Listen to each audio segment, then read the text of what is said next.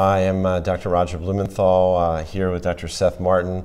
We're both co-editors of the dyslipidemia community on Cardiosource. And Seth, welcome. Thank you. It's been a very fascinating meeting. We've had some nice presentations that talk about the future, but the future is still a long ways away for the outcome trials.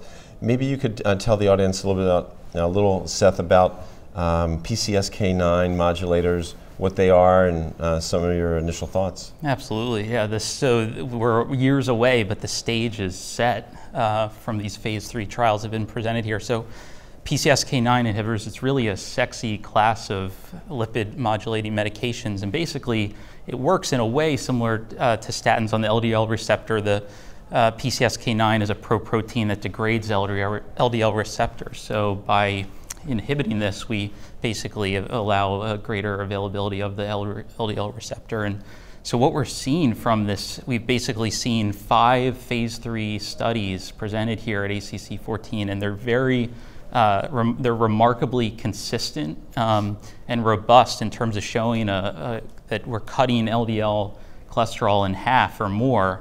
And this has been shown across a diverse set of populations, and the durability of the effect out to 52 weeks in the Descartes study. And these were all done with Amgen's evolocumab.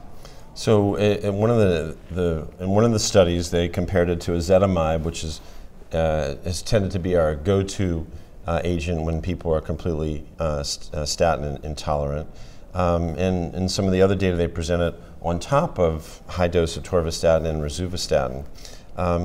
Tell us, in one of the studies, I guess about 50% of the individuals had been intolerant of at least 2 statins. Maybe for our audience, we should clarify what we mean by statin intolerance, and clinically, what would you do, Seth, to see if a patient's really statin intolerant? Yeah, it's a great question. GALS-2 was presented at the Late Breakers this morning, showing statin intolerant patients were able to really tolerate PCSK9 inhibition well. And so they had defined it based on at least intolerance to 2 statins. And at some of the centers had even 3 or more statins that had been tried. And basically this was, it takes clinical judgment, but this is assessing patients closely after starting statins for symptoms that they're reporting, often myalgias, that leads to the discontinuation of statins, and the symptoms often go away with the discontinuation of statins. So in this population that can be tough and certainly an unmet clinical need right now, after we've really tried multiple statins and can't, as the guidelines would recommend, tried multiple statins and prioritized statins and can't seem to get the patient to tolerate it, this really could be a nice option, and seems to be well tolerated so far in the trials. So we a lot of times we think about the statin intolerant patient as being very prone to side effects. And what was very nice in the GALS-2 is I believe they only had 8% of the individuals had muscle symptoms. So that's a very major step forward. Put on your guideline hat, put on your FDA hat.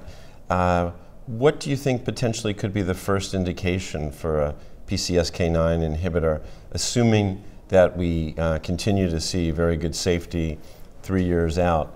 Do you think that in the statin intolerant group, or people who have familial hypercholesterolemia, would they be groups that potentially could get some limited indications for use? I think that's right. It seems to me that, I mean, much more senior people could talk better to this point, but it really seems like the slam dunks would be those statin intolerant patients, as well as the heterozygous FH population that's being tested in the trials that would be the highest priorities for this class of medications. I think the grayer areas will be patients that don't necessarily meet those conditions but have severe hyperlipidemias and are already tolerating good doses of statins. And I think if we get the outcomes data in these phase 4 trials, and I'm very hopeful, I'd be shocked if we don't see that, because the biology is so intact, the epidemiology, and now the trials are looking so good. But so I'm very, very hopeful that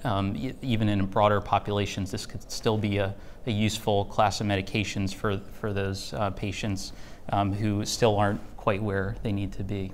So we should remind our audience that these are subcutaneous injections. If you took this monoclonal antibody orally, it would get broken down in the GI tract. Yeah. But we have so many patients that are diabetics that give themselves injections. Yeah. So I think that's very important.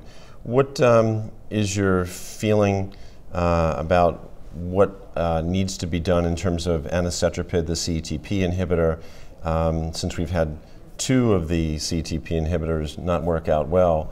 How do you think regulatory agencies will look at that? Yeah. There, I think the outcomes studies are just as, and probably actually much more important, given the complexities of the biology there in the outcome studies we've had so far. But certainly there's differences, it seems, between anacetrapib and other CETP inhibitors. So I think in the next years to come, it's going to just be exciting. We've had a lot of failures in the lipid trials in the last several years. So I think it's nice for us all to have these trials where we have a lot of hope, and we'll see what we find. But I think these could be a very warmly welcomed therapeutic option. And that'll be great. It'll give Dr. Stone and his panel some other things to consider once we get some more clinical trial data. So this is Dr. Roger Blumenthal and Dr. Seth Martin, the editors of the Dyslipidemia Community on CardioSource. Thank you very much for joining us today.